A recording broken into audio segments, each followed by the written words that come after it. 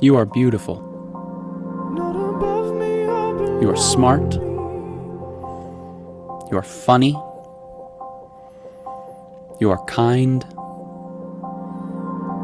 You are unique. You are worthy of love and affection. You are never too much, and you are always enough. You are precious. You are a diamond, a rose, a pearl, the most stunning of all God's creation. You are worth more than you could ever imagine.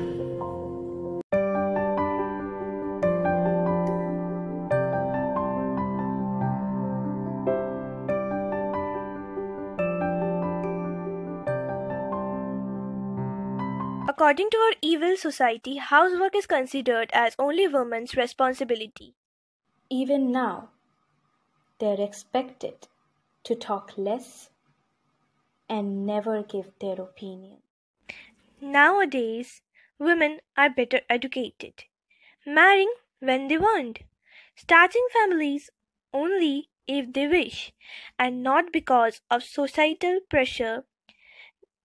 Even they are finding better jobs. She's making people aware that she's not just a mother, a daughter, and a wife, but a person on her own right.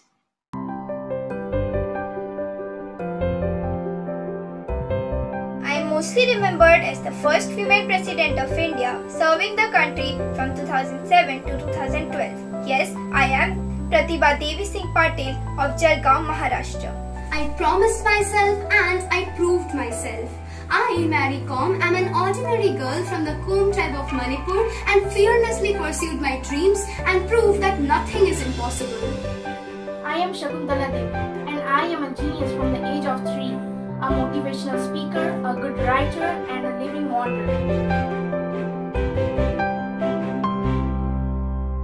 A father is about to bring his son to a job interview, applying for a position in a large stockbroker's company in the city. Just as they arrive in the company's parking lot, the son's phone rings. He looks at his father, who says, "Go ahead, answer it." The caller is the trading company's CEO, who says, "Good luck, son, you've got this."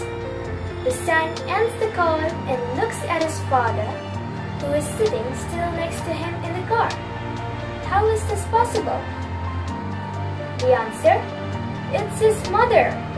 The CEO is a woman.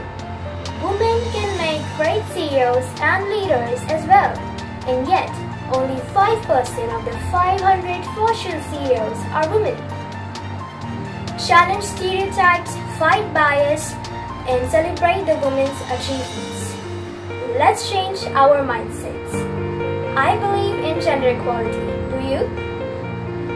I should have thought of that, yes. The CEO is a woman. I believe in gender equality. I believe in gender equality. I believe in gender equality. Empowerment of women is definitely a reality today, but the question is it enough? But there is hope. The voice of women will still be heard loud and clear despite attempts to silence.